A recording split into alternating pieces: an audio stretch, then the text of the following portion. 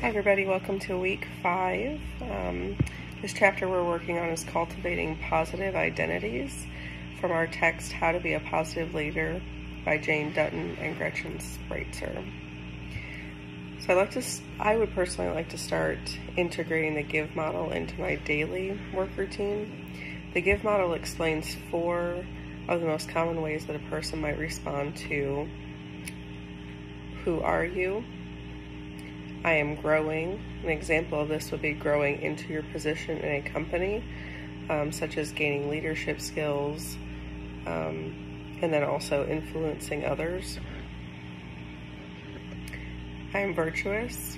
This is giving time to improve the company organization. And I am esteemed, worthy of positive regard, and feeling positively about defining characteristics in group affiliations. So why should we care about positive identities?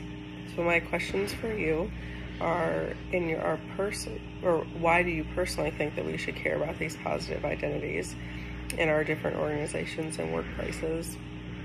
When people see themselves growing at work and becoming more capable, they are more likely to experience positive emotions and to persist through adversities. I like to give opportunities that cultivate growth within my own organization. It typically causes the employee to be more engaged with not only each other, but then also the residents that we care for. This increases positive relationships throughout the building, and in return, more positive outcomes for our residents that we care for. The example on page 57, I'm going to read it for you, was very interesting just because it relates to healthcare. But people who construct more positive identities are also better able to cope with threats to their identity, such as being criticized harshly or demeaned at work. So the example is this. Consider hospital cleaners who often experience devaluation at work because of their low professional status relative to doctors, nurses, and administrators. They are also judged by their dirty work responsibilities, which society generally views as undesirable. So in this example, a lady named Candace Phillips, she was a hospital cleaner in a cancer unit, constructed a positive, virtuous self-identity as healer and care provider for patients and their families. She was motivated to work to engage in additional helping behaviors to experience increased personal satisfaction, enjoyment, and meaningfulness. Positive identity construction also generates more diverse, high-quality relationships at work, which are important resources for individuals and organizations. So some strategies for cultivating positivity.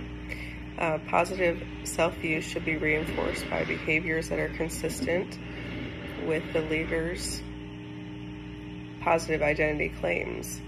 So positive identity infusion 1, use positive identity labels.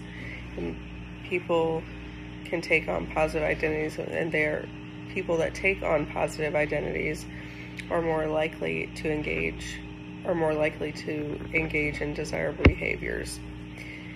Positive identity infusion 2 is the design developmental agendas and monitor your growth.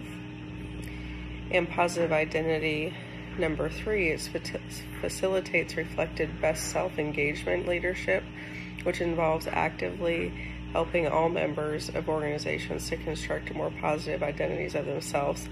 So it wouldn't necessarily be just your department, but from my standpoint, it would be my nursing department, EVS services, kitchen staff, office staff.